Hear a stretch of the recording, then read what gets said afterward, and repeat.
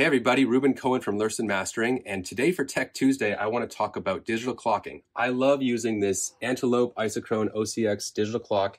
I've used a bunch of different clocks, and there's many different clocks that are great. This one works great integrating with how we have our whole setup, our analog console, how we feed into it. And it's actually not the most accurate clock. There are more accurate clocks out there, but being more accurate doesn't mean it's always going to be better. Sometimes if you have more accuracy, a more detailed clock, you can have more details in the upper mids, but you'll sacrifice a little bit of bottom with that. So I like this clock because it warms the signal. It's something that I can rely on for that. I know how to integrate it and EQ around it. And I just like it for that reason. So I've never felt an improvement yet with a more accurate clock, and I'll be surprised if I do.